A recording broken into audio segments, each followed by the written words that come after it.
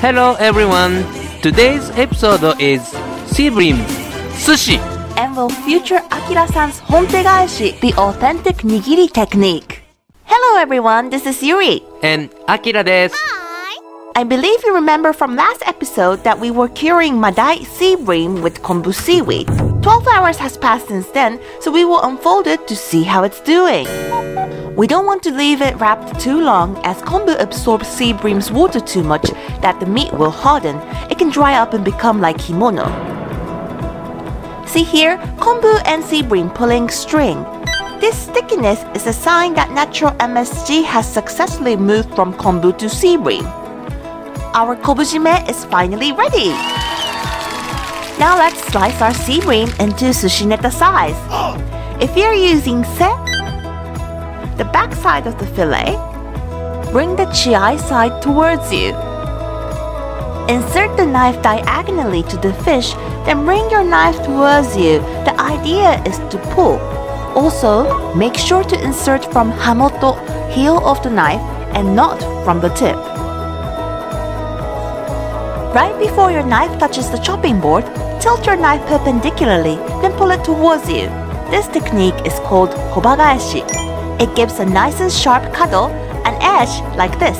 Lastly, trim off the part that's a little dark in color. And we're done! Now, nigiri time! Wet your hand with tezu, hand washing vinegar. Don't wet your hand too much as shari and fish becomes harder to stick with each other. First, hold fish with your left hand and take shari with your right hand. It's easier to make a small ball in advance. A ball should be about 12 to 13 grams in weight. While holding shari, use your forefinger to scoop wasabi, then put it onto the center of Seabream. Place shari on top, then gently press shari onto Seabream. Use your left thumb to press the side and bring the forefinger and middle finger on top of shari. Press lightly, then flip it around. Again, press the side with left thumb, press the top with right forefinger and middle finger. Open your hand and roll over to the tip of your hand. Bring it back to the center while shaping the side with your right thumb and forefinger. Press gently from the top and the side again. Rotate it around and press it from the top and the side for the one last time. This nigiri technique is called honte gaeshi. Brush nigiri shoyu lightly and you have マダイの昆布締めでございます。Now, yubiki Seabream. We're using hara, the belly side, skin side down, and let's start slicing. Procedure is exactly the same as what we did just now, except that we will use sudachi citrus for this.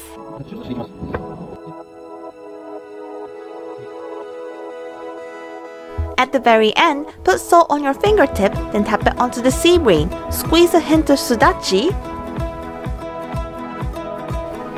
マダイの湯引きでございます。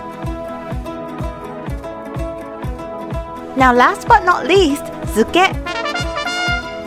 This is chiai here. Flip it around so that it's towards you. Slice it like we did for the first two, perhaps slightly thicker. We will marinate this raw Seabream in nigiri shoyu. Put them all on a small plate and pour nigiri shoyu on.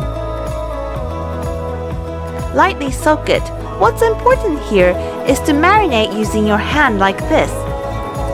This allows nigiri to blend in a short amount of time.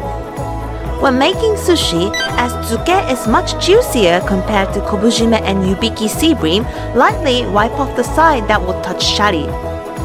From here onwards, it's the same as previous two. Appearing in festivals and weddings, Seabream is an auspicious fish in Japan.